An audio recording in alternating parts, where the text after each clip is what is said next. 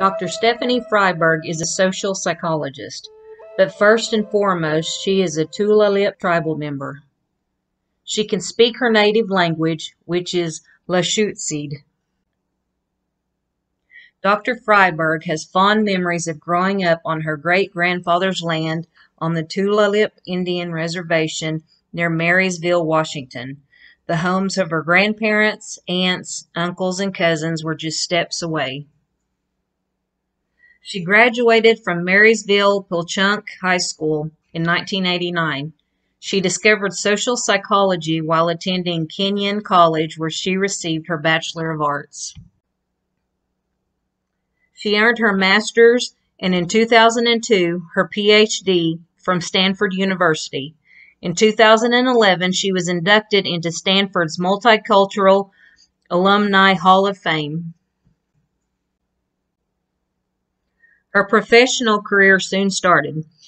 In 2003, she was named Assistant Dean for Multicultural Graduate Student Services at Stanford School of Humanities and Sciences.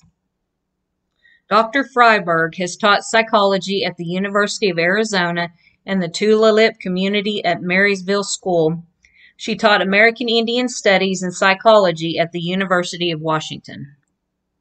She is currently the University Diversity and Social Transformation Professor of Psychology at the University of Michigan.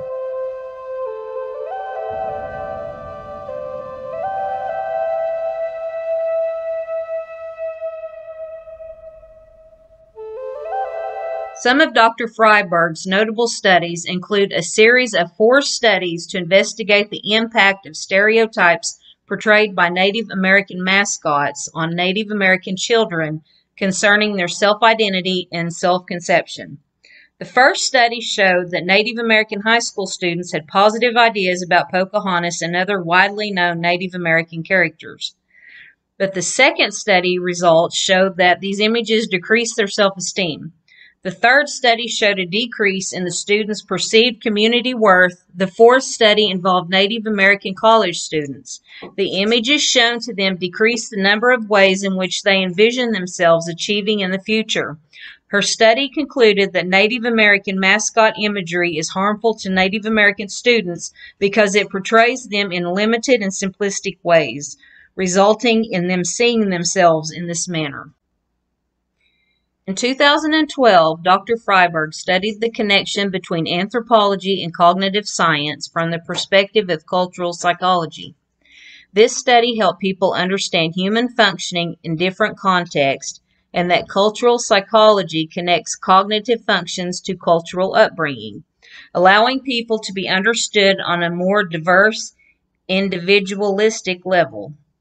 It also showed that cultural practices should not be approached with a biased perspective, being that just because it's different doesn't mean it's inferior. In 2013, she did a study on survivors of the 2010 Chile earthquake and Hurricane Katrina to find out how they deal with the trauma, specifically by attributing the disasters to religious factors. She found those who were the most negatively impacted by the disasters were most likely to attribute it to religion or that it was a punishment from God. Education level and race were taken into account, but the findings were still true. Traumatic experiences such as seeing dead bodies contributed more toward the religious attribution than to one's trauma reaction. Another 2013 study investigated 115 Naskapi students from Quebec. Before the experiment, information was gathered about the students. This included their assertiveness, grades, and how much they identified with Caucasian or Native American culture. Findings were the stronger the connection with culture, the higher the grades, whether it be Caucasian or Native American. Low cultural assertiveness when it came to cultural identification led to lower grades. Having a strong cultural and racial identity can help Aboriginal students perform better academically. The study showed that Aboriginal students' low grade performance can be attributed to how they are nurtured in school, and it's not inherent. In a 2019 collaborative study about Native American attitudes toward Native American mascots, it was found that there was opposition to Native mascots, with more than half saying they were offended by the Redskins name.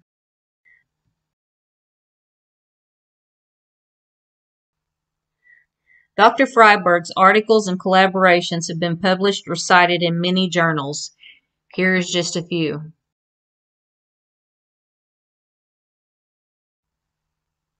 Dr. Fryberg advocates for Native Americans on many levels.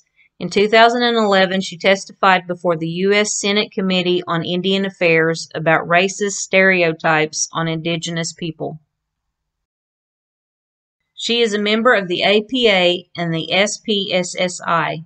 She has received many honors, the most recent being the 2021 Distinguished Service to SPSSI Award for her notable impact on the field of social psychology as well as on society as a whole, and for remediating the field's relative lack of visibility and attention to indigenous perspectives.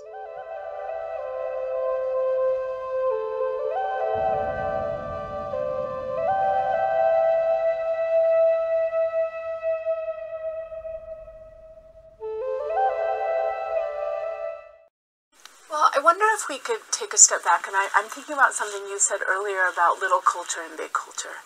And when we talk about health disparities in America, often what we're talking about is individualized healthcare.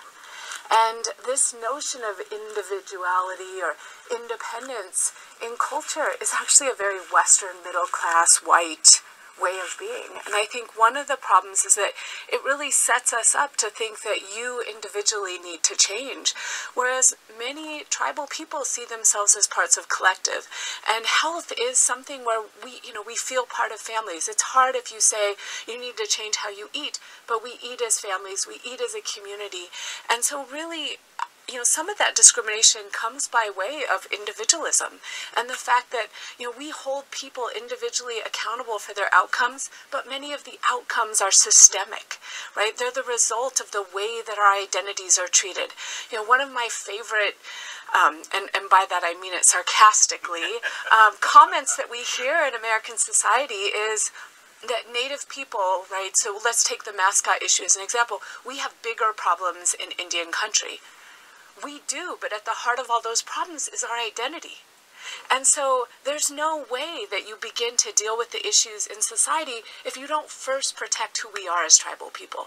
And so there's a real need to understand sort of both systemic and individual levels here and to really think about culture in a big way. Most doctors are not coming out of Indian country.